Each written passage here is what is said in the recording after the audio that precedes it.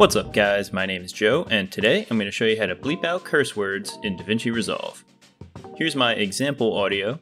What's up guys, my name is Joe, and today I'm going to show you how to bleep out freaking curse words in Davinci Resolve. Alright, you're going to need a sound effect to cover up the word.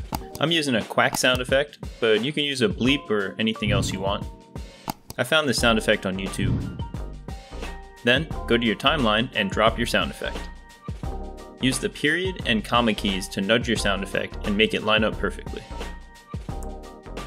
Then, hit B for your blade tool and cut out the word from your audio.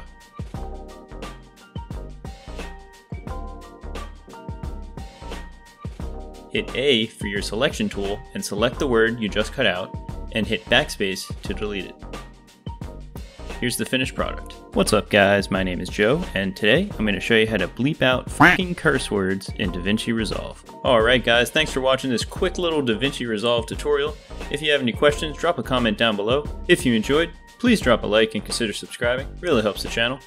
My name is Joe, and I'll see you in the next one. Do you have a clip you'd like to submit? Head on over to the link in the description to access our clip submission form for a chance to be featured in a future video.